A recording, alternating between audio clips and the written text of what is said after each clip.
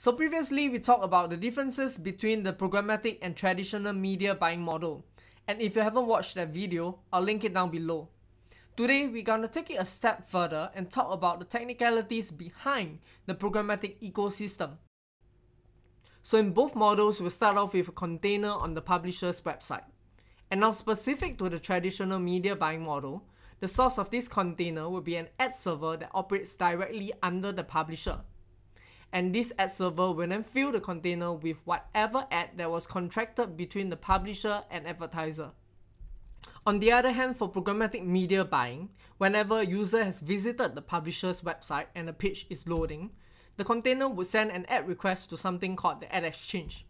The ad exchange essentially is something like a stock exchange dealing with the buying and selling of ads. And the ad exchange will then send a bid request to the DSPs or demand side platform, and eventually the highest bidder wins and their ads are shown to the user. And now that we understand how the demand side of things work, let's break down the ad request process further. So on the other end of the DSP exists the SSP, also known as the supply side platform. This is where publishers can sell their inventory programmatically. So whenever a user has visited the publisher's website, the sites automatically send the supply availability to the SSP, which will then send the ad request to the ad exchange. So now that we know this, we can take it a step further. And on top of all this exists another layer called the data management platform. This is a platform that collects and organizes audience data, and this layer exists throughout the ecosystem.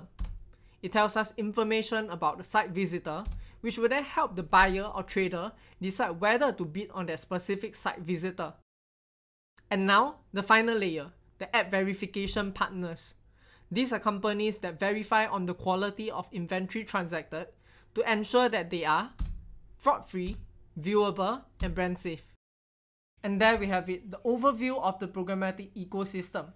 I hope that my explanation has helped make things clearer for you.